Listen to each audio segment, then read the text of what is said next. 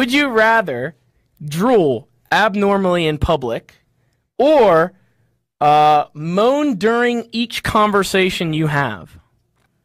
Drooling in public versus moaning during conversation. I have to take drool, man. Like I said, I can't go out in public being like, hey, man, what's the time? How's it going?